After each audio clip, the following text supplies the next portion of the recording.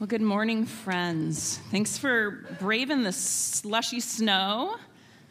And those at home, thanks for staying in your jammies. Well done there. So we just settle into this space now. I invite you to roll those shoulders back and be in this body. Feel that breath as we start this time together. So I took some much-needed time off a few weeks ago, and part of that time I ventured to Holden Village for a women's retreat weekend. And so Holden, I've talked about a lot. Holden Village is it's an isolated retreat center in the Cascade Mountains. It's 3,000 feet up above the north end of Lake Chelan.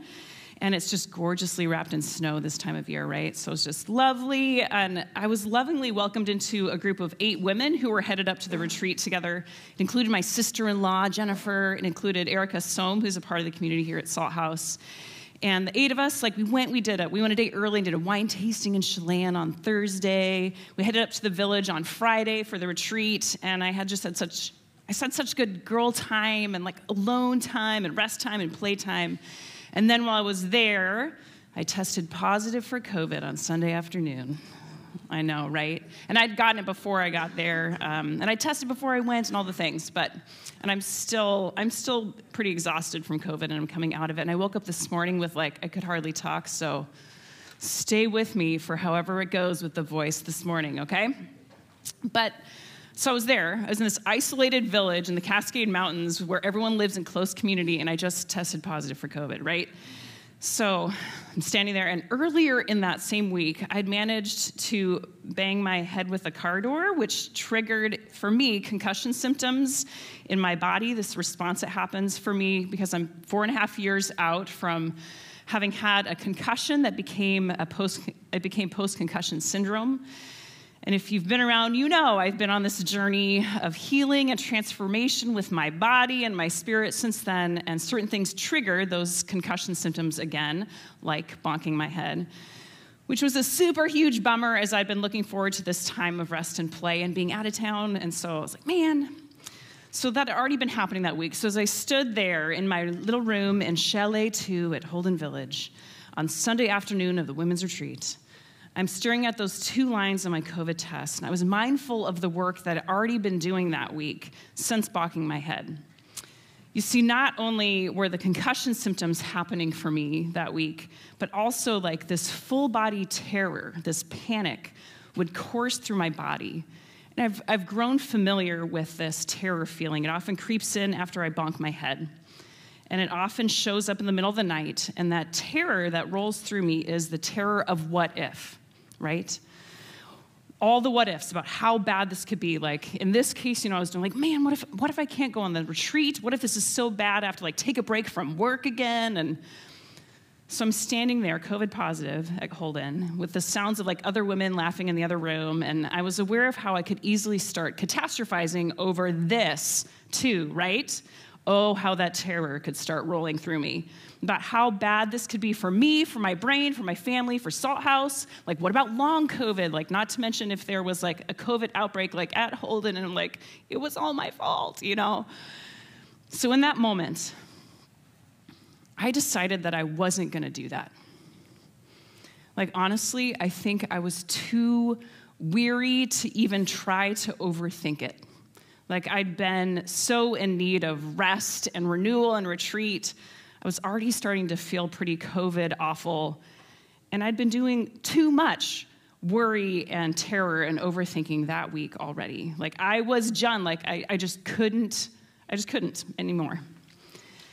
So after putting on my mask and walking out to tell the other ladies in my group that I was COVID positive and notifying the village leadership and determining how the logistics of how I would isolate and head down the mountain the next day, I then sorted that and I closed the door to my room. I climbed into bed and I surrendered to what was true in that moment. I can't change this. God can do more here than I can. And I'm going to try to let God do that. And I just burrowed down into my bed. Friends, would you please open your hands in front of you on your lap, just relaxed, palms up. This is something that we come back to often here at Salt House, how the life and the way of Jesus is described, embodied, put into practice like open hands, which is tough. It's tough to stay open like this, to live like this. Our nature is to close up our fists, to grab hold of what's ours, to overthink and overdo and over everything by holding tight, when in fact the story of God is one of release, of holding lightly, of giving away, letting go, forgiveness, grace, peace, hope, wonder, of opening up and staying open. But to live like this, to live the life and the way of Jesus, again, it's hard because Jesus doesn't just ask us to stay open and change on the surface, to change a few behaviors or just believe the right things, or even just to focus on serving and loving others. This kind of open-handed, Jesus-shaped life asks of us everything, all of who we are, including the transformation of our opinions, our calendars, our wallets, our judgments, our will, our everything. And to be brutally honest, the church has historically and epically failed at forming this kind of open-hearted, Jesus-shaped people. Once Christianity became the official church of the Roman Empire in the 4th century, the focus became 100% on changing a few behaviors and believing the right things, and sometimes focused on serving and loving others, instead of actually becoming, at our core, this kind of resurrection people that Jesus had called. And Salt House, y'all, there is a lot of beautiful work that God is doing in us here. But we too, me too, I'll own it for myself, I have a lot to learn about how we actually are changed and healed and live this kind of Jesus-shaped life. And I say that not to finger wag and shame and guilt, but to point towards this beautiful life that remains available to us, which is absolutely what the season of Lent is about. Lent, these 40 days leading us up to Easter here at Salt House for Lent, we want to put into practice this open-handed way of being, of Jesus. We want to be changed. And we're going to do that by exploring and practicing a way of living that has led to remarkable healing and transformation, the kind that Jesus taught us. It's a global movement that has it's fueled by humility and by grace. It's lived in beloved community, and it began in 1936. A grace that most of the time it gathers in church basements instead of the church sanctuary. Even with worship happening upstairs each Sunday, the real transformations have continued in those church fellowship halls, in the conference rooms, and in those meetings downstairs. I'm talking, of course, about the 12-step program that is articulated in the so-called Big Book of Alcoholics Anonymous. The 12 steps are used as a practical way for individuals with the support of a sponsor to live and work through addiction. And it began with alcohol, but today, these same 12 steps, this same program is used for healing addictions with drugs, with sex, with porn, overeating, so many different things, because these are steps that work. And I will admit up front that I'm new to studying and practicing the 12 steps. It hasn't been a part of my life. And honestly, I'm realizing that even as I knew a little bit about the steps, I just had assumed that whatever was happening, in AA meetings, it just wasn't for me. But man, I was uninformed and really oblivious. So as we're going to start this journey, I just want to own that I'm no expert. I'm open to feedback. And Pastor Ryan and Pastor Zach and I, we are learning this as we go along with you and as we're in it together. Also, if you're new or newer to the 12 steps as I am, I want to name 2 assumptions that we're going to carry with us into this conversation for Lent, especially if you're sitting there going, wait, what? Why would we talk about the 12 steps in sermons on a Sunday? Well, my friends, you will see. That's why we're doing it. It's going to be awesome. But also, here are 2 reasons for it, which I draw from Father Richard Rohr. So 2 assumptions for us to pay attention to. First, that the message of Jesus and the 12-step message are largely the same message.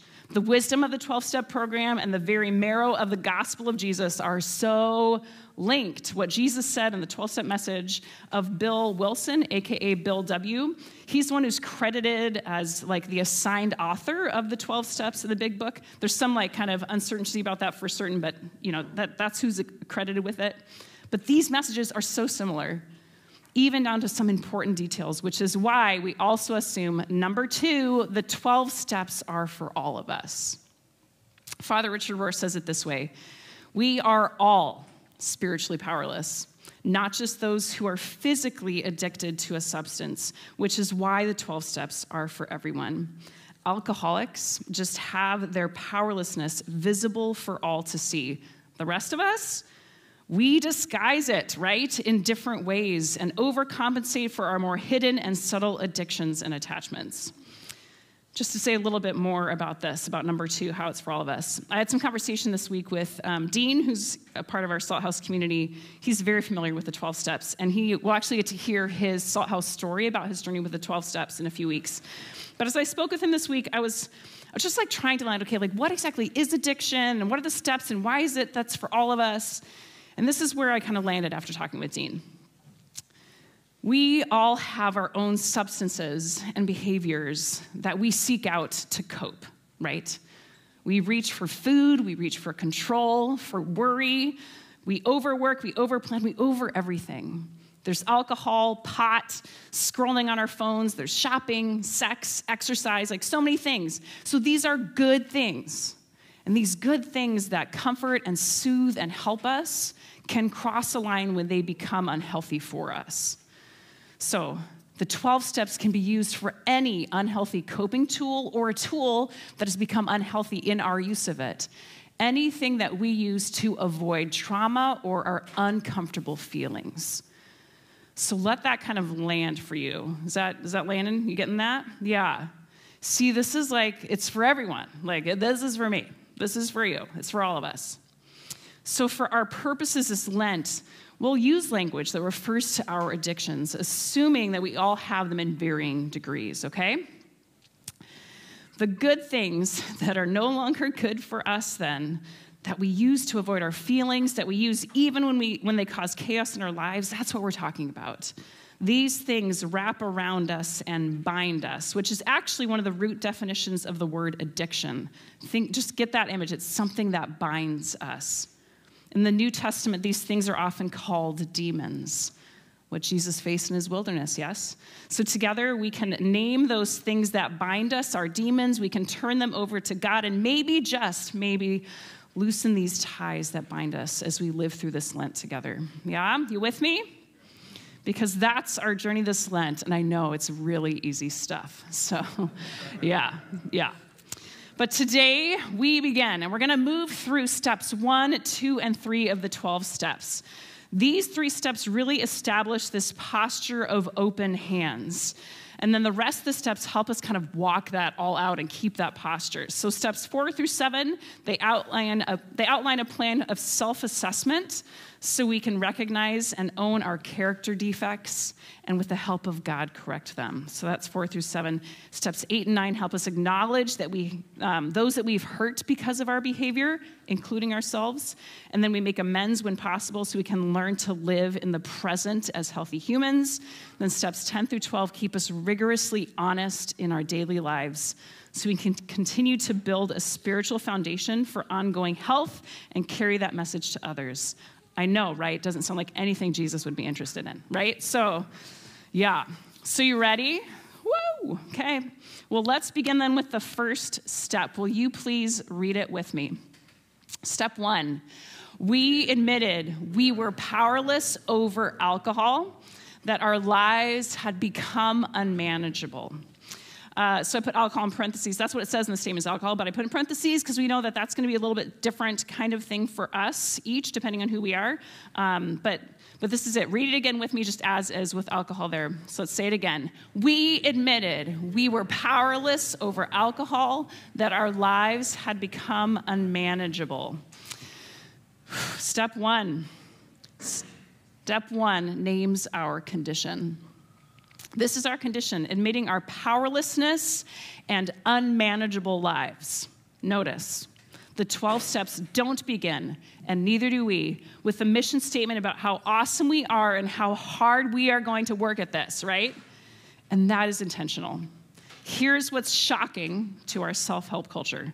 We can in no way engineer or steer our own conversion. The steps can only be worked through the ongoing death of the ego. Bill W., he recognized that very early in his 12-step program. The ego has to go. Otherwise, we try to, like in our ego awesomeness, engineer our own transformation by our own rules and with our own power, which is therefore, by definition, not transformation.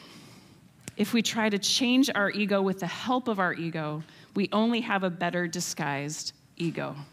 Oh, and I hate that because I want to design like a really comfortable plan for my own transformation, right? So for me, with this, just to get really honest and vulnerable with y'all about it. So at Holden, I'm standing there over my COVID positive test. And my terror is there of all the what ifs for me. So what's actually underneath my terror, that terror that's there, is my terror of being bad. Like my addiction to being good enough. Like that's my jam, that's my thing. The demon of perfectionism is my demon. So my particular flavor at the core of me is that fear of what if I'm bad? Like that's the core fear, like what if I'm the bad thing? What if I don't do a good job, or I fail, or I disappoint, or even harm another person? So like what if I become the bad thing? So step one, how I would say it for myself is like, I've admitted that I am powerless over being good enough and that my life has become unmanageable. And what's ridiculous about this is that I get a whole lot of positive feedback about my addiction to perfectionism, right? About being good and doing good, I get a lot of thumbs up, a lot of praise. And that started in childhood, right? Like with all the affirmation for like good grades, being good at sports, good at music, like being a nice person. And y'all, I became a pastor. Like talk about having a like good enough complex, right?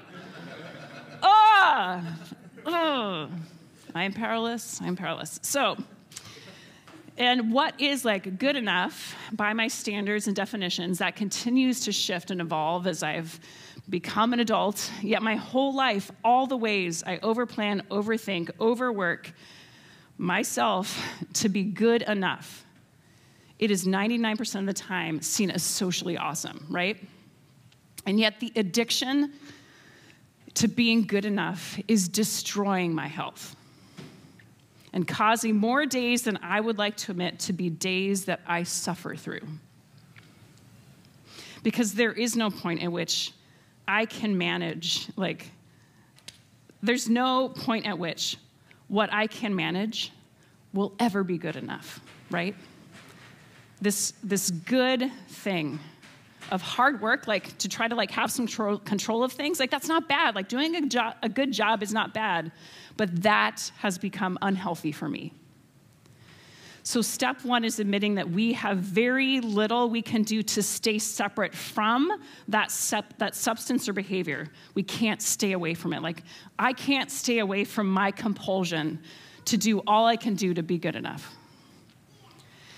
And what I want to do about it, man, I just want to fix it, right? Like my ego is ready to go at being changed. And again, I just want to design my own comfortable plan for my own conversion.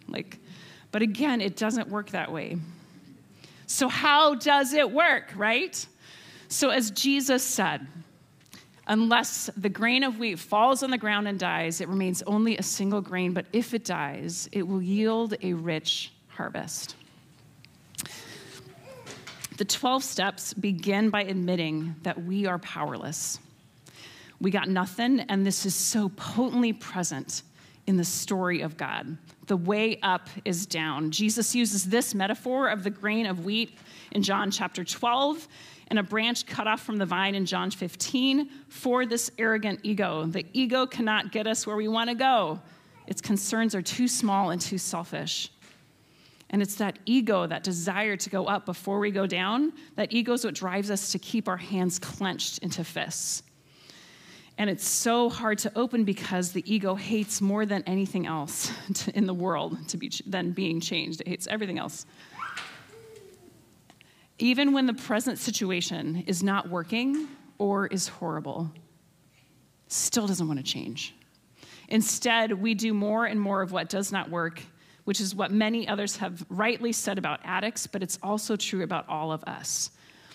So this is why the first step is probably the hardest, the most denied, and the most avoided.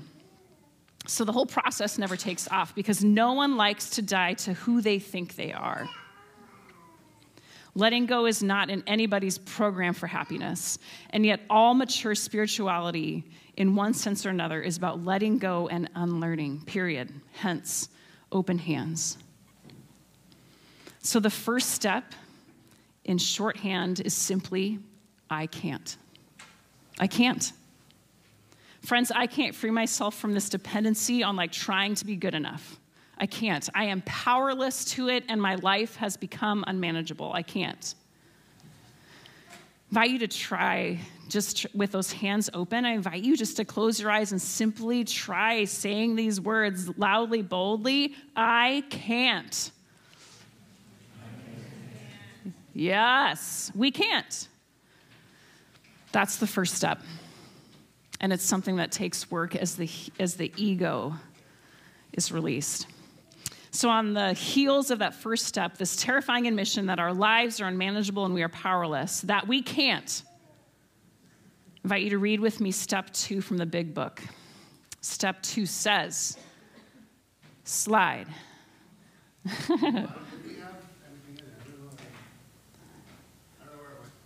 We lost it?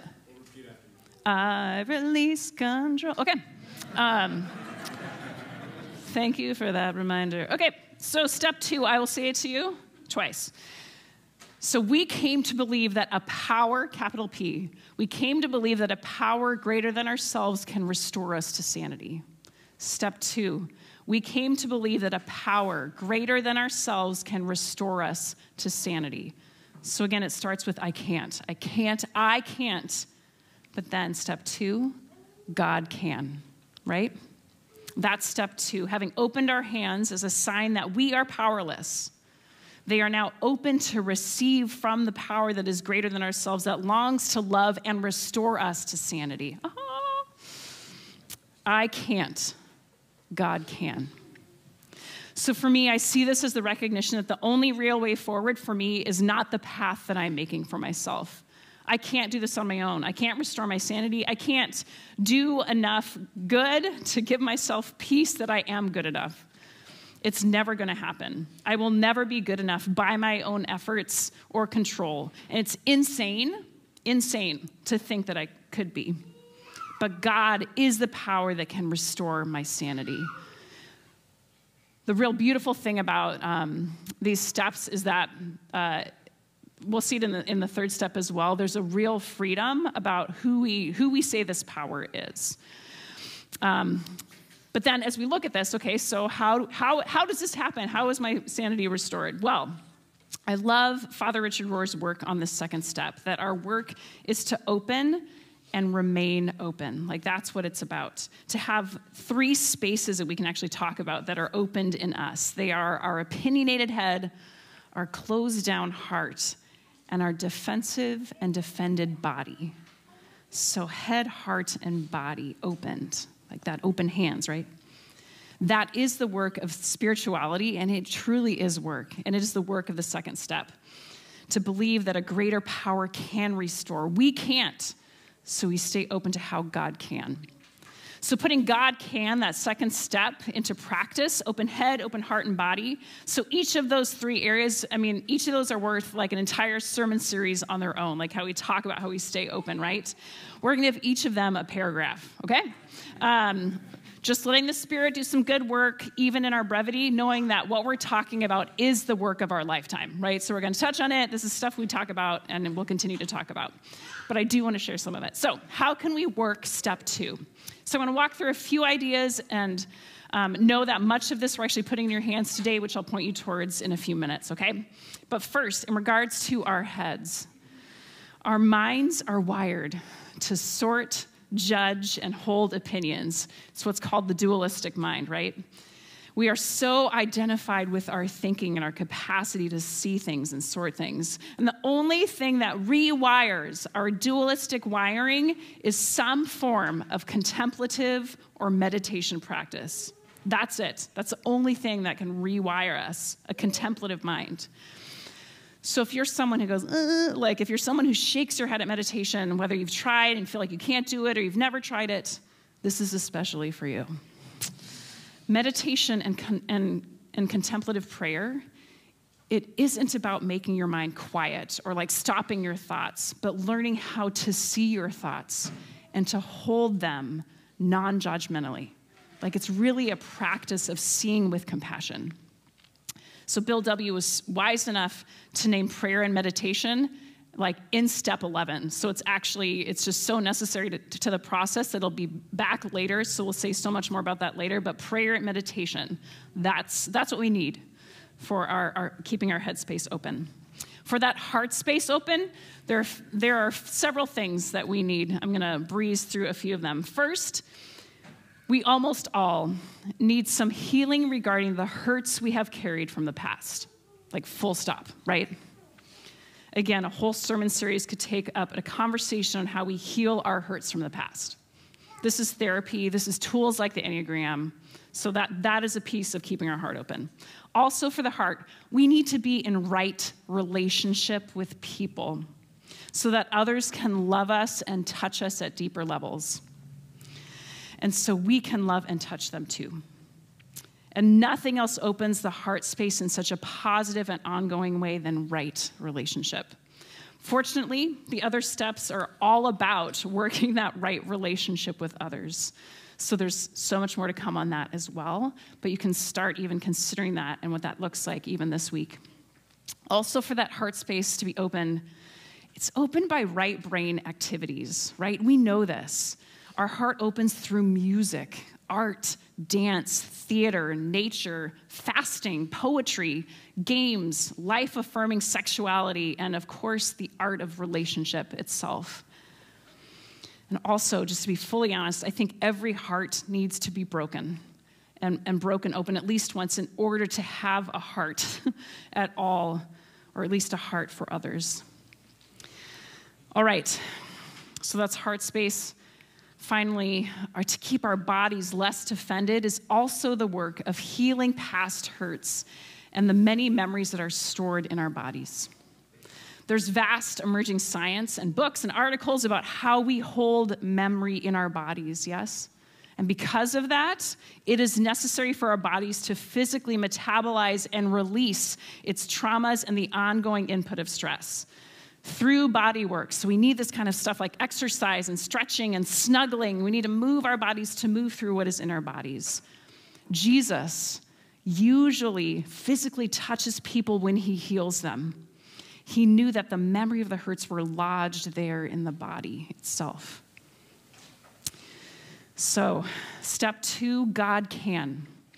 And as you hear that, okay, yes, that's about releasing our defenses and keeping our various centers from closing down, living present to the moment, and becoming a marvelous receiving station where the power to restore our unmanageable lives to sanity, it meets us. Okay? So I want you to open those hands again. And we have I can't and God can. So try both of those. I can't. God can, yes. Yeah. And then step 3, read it with me. Made a decision to turn our will and our lives over to the care of God as we understood God. Again, say it with me one more time. Made a decision to turn our will and our lives over to the care of God as we understood God. Again, the AA movement didn't mess around with like, let's figure out exactly who you think God is. Or often you hear the phrase a higher power or the universe. Like it's really accessible for people from all traditions, which is really incredible. So step 3, our hands are open, and this is the actual movement of surrender, like the decision moment. Having admitted our condition, I can't, and that the only restoration that comes will be outside of us, God can. We make a decision to do what is necessary to recover, admitting that we're willing to have everything change in order to be free. So for me, at Holden, holding my COVID positive test, and mostly out of exhaustion, deciding, man, I can't change anything. God can. God could do more here than I could. And I chose to rest and not work out how I was going to make this all be okay, how to make me okay and be good enough. And instead, I turned my will and my life over to the care of God as I climbed into bed in that moment. And then almost immediately, I started singing on repeat in my head a song that we had sung there at Holden on Friday night. We'd had a prayer around the cross service. So it's a song that was really simple and repetitive. And it was a song that was new to me. But its first words, I release control, grabbed my attention because release is my guiding word that I'd chosen for 2023. So it's like my word for the year. I was like, oh my gosh, this is for me. So I was loving it when we sang it, and then it was in my head, but little did I know how much I needed that song come Sunday, right? And it's that song that we were singing earlier in worship today, that I release control and surrender to the flow of God's love that will heal me. So I just was in bed, and I just cycled on this prayer for a few hours. And it was a little bit later then, and I was like, I'd really like to listen to some other music. So I looked on my phone to see what few songs I had downloaded from Spotify. There's no Wi-Fi there. So among the few songs I had, I discovered this old playlist that I had saved 2 years ago from a friend who listened to this playlist when she paints. And I was scrolling through the songs, and guess what song I found?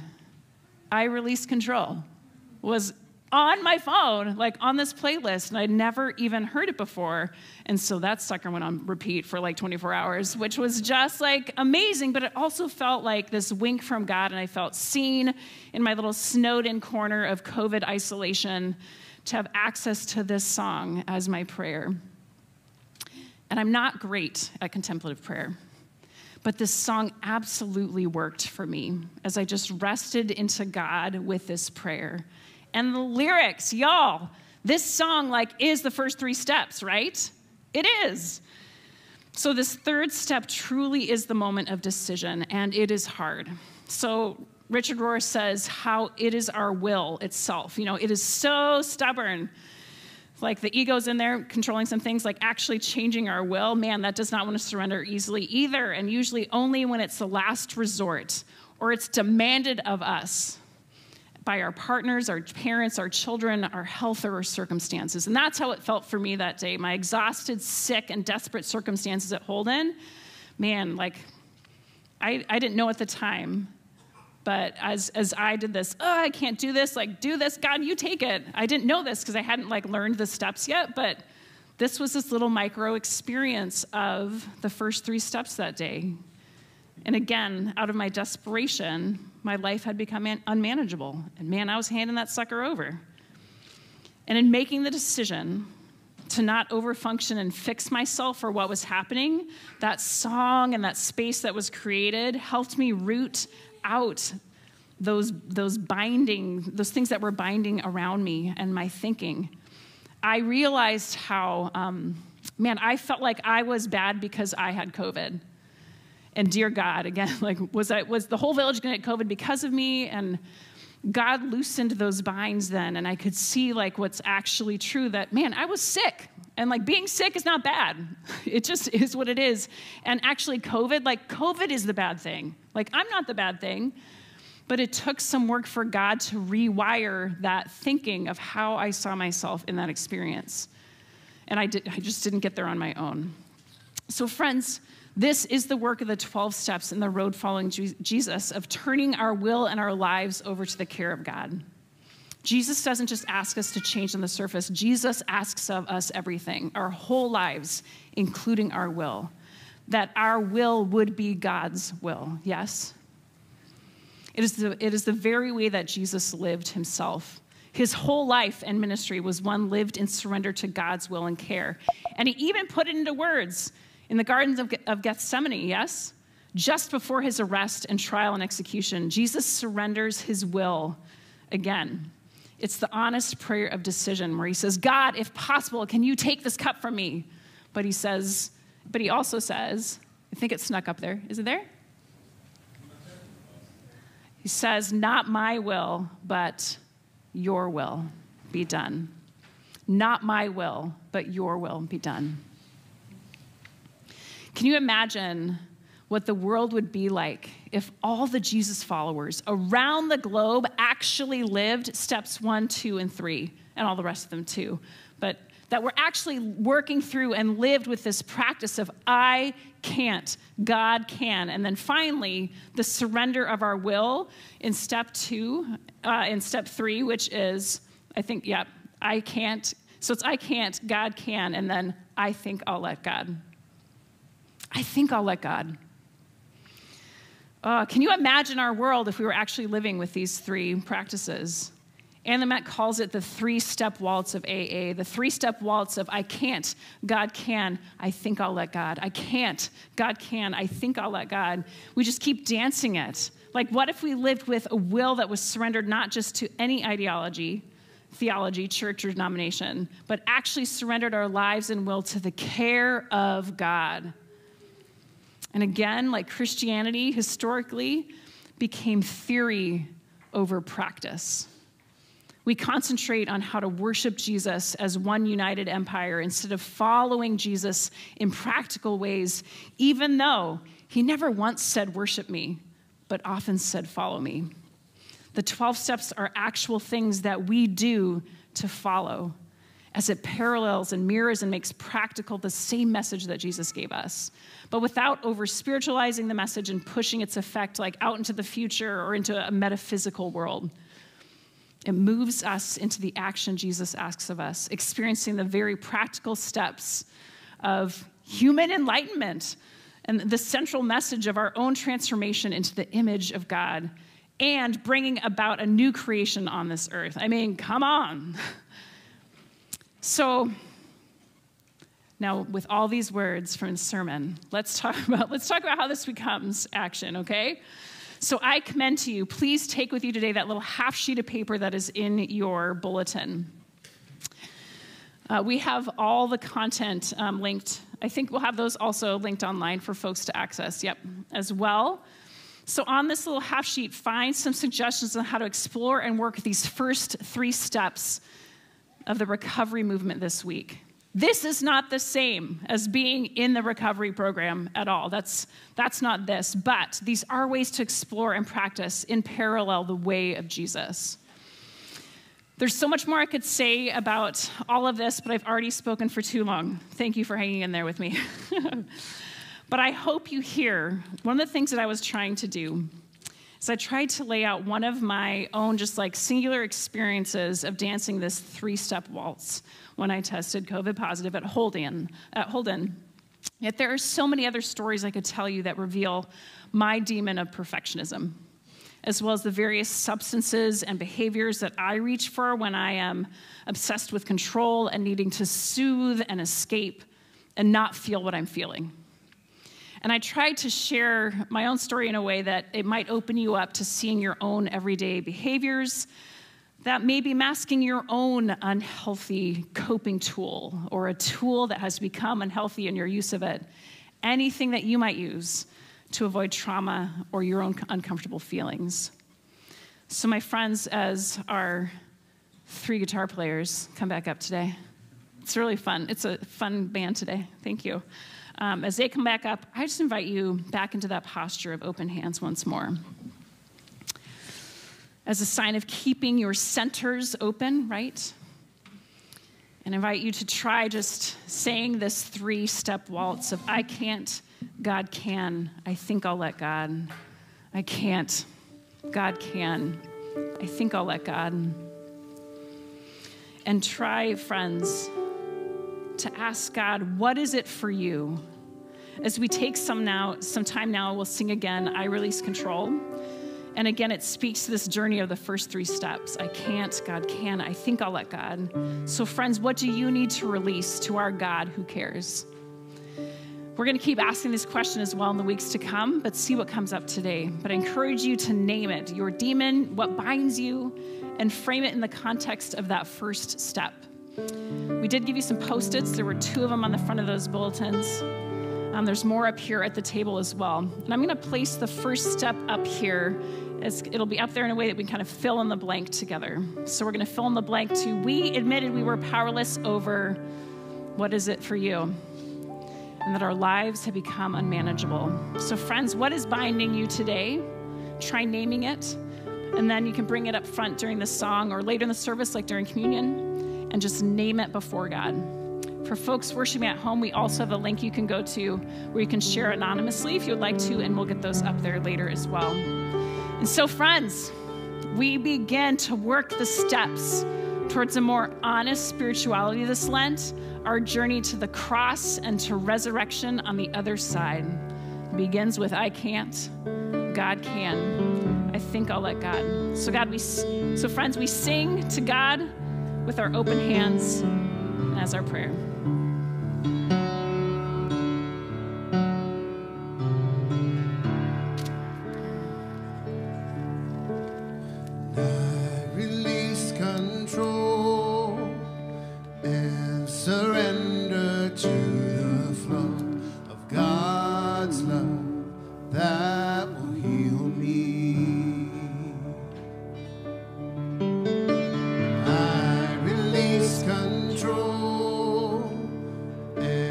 Surrender